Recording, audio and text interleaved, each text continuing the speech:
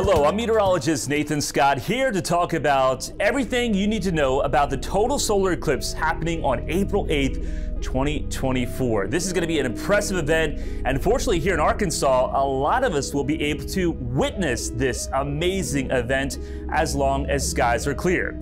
In this video, I'll talk about what an eclipse is, what happens during an eclipse, how you can view the eclipse safely, and other details that you would love to know. So be sure to share this video with your friends and family because we've got a lot to talk about. First of all, an eclipse. Yes, we are expecting the path of totality, or the darkest part of the moon's shadow, to make its way across parts of the natural state.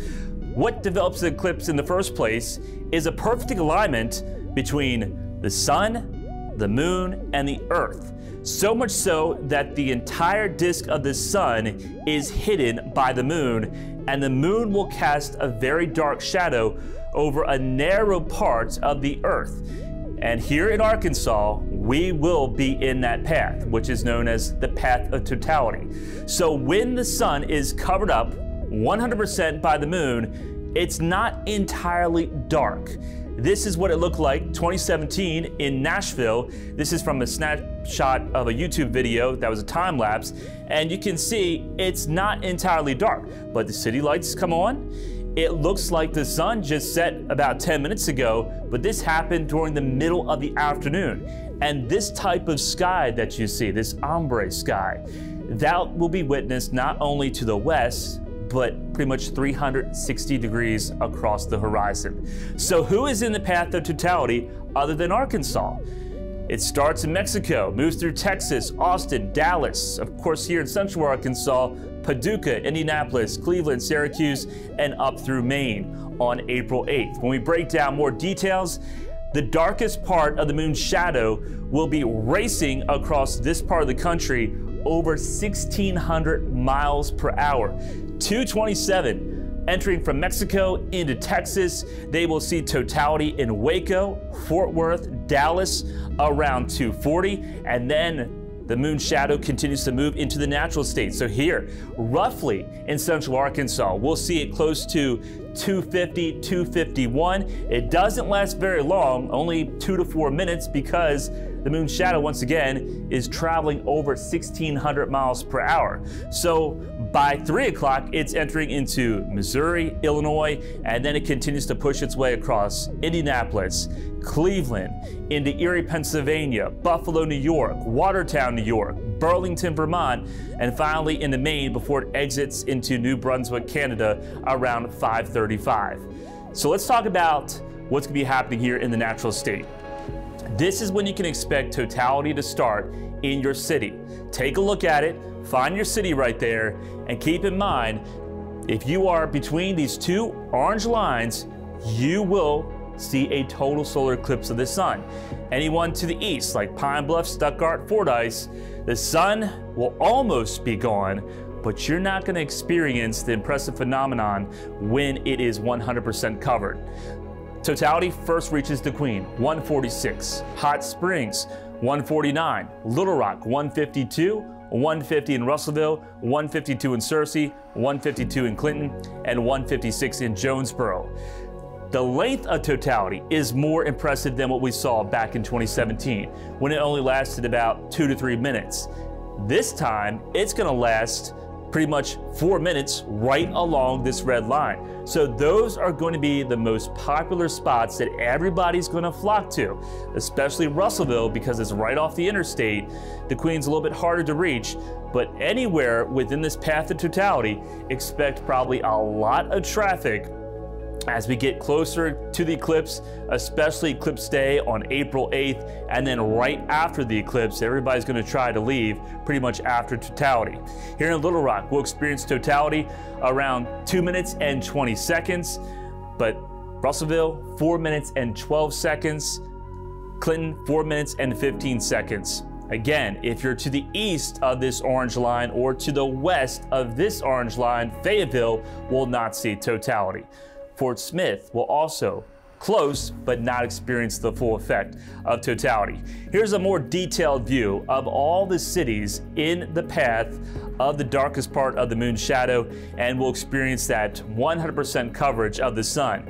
It includes Ashdown, Texarkana, Hope, Prescott, Arkadelphia, Murfreesboro, Malvern, Hot Springs, Mount Ida, Mena, Benton, Little Rock, Maumelle, Cabot, Beebe, Ward, Conway, Morrilton, Greenbrier, Russellville, Clarksville, Dover, Clinton, Heber Springs, Mountain View, Batesville, Newport, Walnut Ridge, Paragould, Piggott, and into Cherokee Village. So a large part of the state will be able to witness this really once in a lifetime event. The last time that we had an eclipse across Arkansas was back in 1918. So it has been quite some time. Now, the most important thing when you are viewing an eclipse, you have to do it safely. You never want to look at the sun directly without proper eye protection. And what would be proper eye protection? Well, I'm sure you've seen these sold in a lot of stores. We actually have a lot of places listed on THV 11's website, so be on the lookout for that.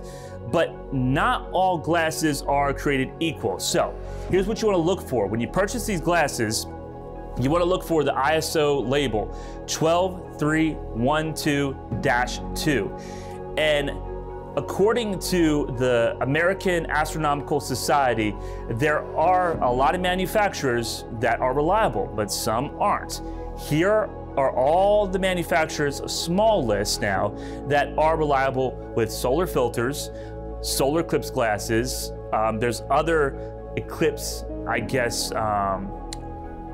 materials that you could purchase from these vendors. So American Paper Optics, those are the most popular ones that make those paper glasses. You can also buy other glasses such as these, which are a little more fancy, but they will not wear out whatsoever. And if you have old eclipse glasses from 2017, those primarily should be in good condition, safe to use, as long as, I would say, the paper's not torn on the lens is not wrinkled. So just inspect them. And the best way to really get a view on if these glasses are safe is you go outside, don't look at the sun just yet, but go outside, put the glasses on, and if they look like a dark sunglass type, and you can still see objects, you can still see cars, you can still see tree branches, these may not be strong enough to really protect your eyes. There are several glasses out there, so you want to make sure that you are getting the right ones. When you put on true eclipse glasses that filter out, I would say 99% of the sun's harmful rays, UV rays and also visible rays, you should not be able to see anything when you're inside except maybe the center of a halogen light bulb or maybe LED light. When you go outside, it should only be the sun or a reflection of the sun on a vehicle. If you're seeing anything other than that, that filter may not be strong enough. So certainly keep that in mind. And the only time that you can take off the eclipse glasses and not use eye protection during the eclipse phase is when it is 100% covered. So I know that's a lot of information. Hopefully you got all that. Once again, we've got a list of where you can buy eclipse glasses on THV 11's website. And then this website right here will have more manufacturers that are reliable according to the American Astronomical Society. Let's walk you through the timeline of this solar eclipse. This is for Little Rock now. There you see, eclipse glasses need to be worn. 12:33, the eclipse starts to begin. So when you put on your eclipse glasses, say around 12:35, 12:36, you're going to see the disk of the sun. It's gonna probably look pretty orange in it. And then you'll see pretty much a semicircle or a little bite of the sun starting to disappear as the moon's shadow is making its way across the sun's disk. But the most impressive event is going to be, once again, totality, 100% coverage. And there you see, you don't have to wear the glasses. This is the only time you can look directly at the sun when it is 100% covered. At 1:52 here at Little Rock, and then once the sun starts to reappear put those glasses back on and keep them on. The eclipse will be entirely over by 3/11. Let's talk about the eclipse timeline, because there are several things that you could experience and you want to look for as long as skies are clear. 50 minutes before totality, there's going to be a decrease in solar energy. As the sun begins to disappear, the Earth's surface will not be able to absorb as much sunlight or sun's energy. So the air temperature will drop a few degrees. Could be 2 degrees at first, and then 100% coverage, the air temperature may drop 5, 6, 7, 8 degrees. And you may notice a difference out there. Also, if there's any puffy clouds, those clouds will probably weaken or actually disappear, and then they'll reform once again after the eclipse is done. 20 to 10 minutes before totality, the sky will become darker. You'll notice it gets a little more of a grayish hue to it, and the colors will become more gray. It's almost like your eyes are playing tricks on you.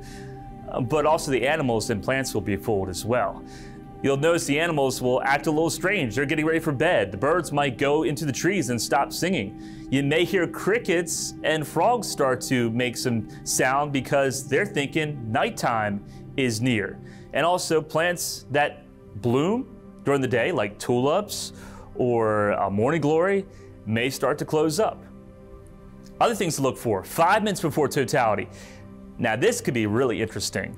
If you're looking in a long, visible, got a lot of visibility to the horizon, you want to look for darkness, almost like an ominous look to the sky, as there'll be a darkening along the horizon with the moon's shadow approaching your location at over 1,600 miles per hour. So look out for that as long as skies are clear. And 1 minute before totality, there could be some weird things that do happen with the light, because as the light starts to diminish more and more and more, those rays of light will interact with the Earth's atmosphere, and you'll see waves of light possibly on the ground and also on the walls. Another thing to keep in mind is if you're under a pretty shady tree, like a big deciduous maple or some other trees that have a lot of leaves to them, the cracks in between the leaves will act like pinhole projectors, and those will actually cast the eclipse on the ground. So you could see hundreds of eclipses with projections of the leaves as the light goes through those leaves, casting hundreds of projections on the ground. It's a very surreal effect. You could also witness the eclipse using a colander, because those pinholes in the colander will also produce tiny eclipses along the ground. This is what you really want to pay attention to. Seconds before totality. Still have to keep those eclipse glasses on for the diamond ring effect and also Bailey's beads.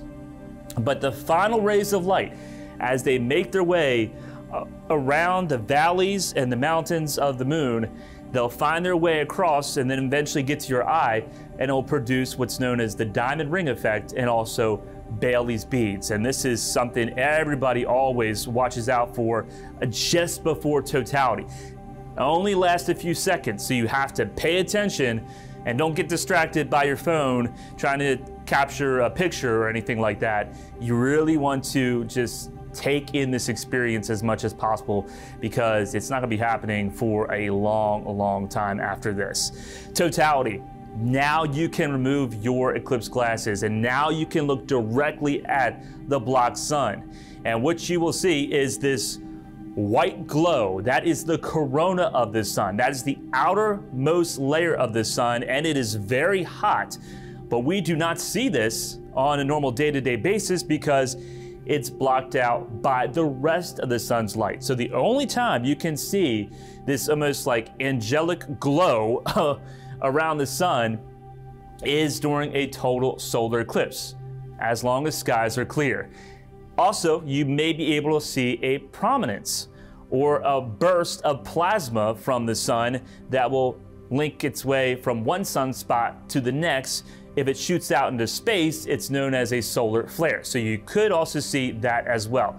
I told you how dark it's going to be. It's going to look like twilight out there. You might be able to see the planet Venus or even Jupiter and maybe some of the brightest stars in the sky, just because it's going to get that dark.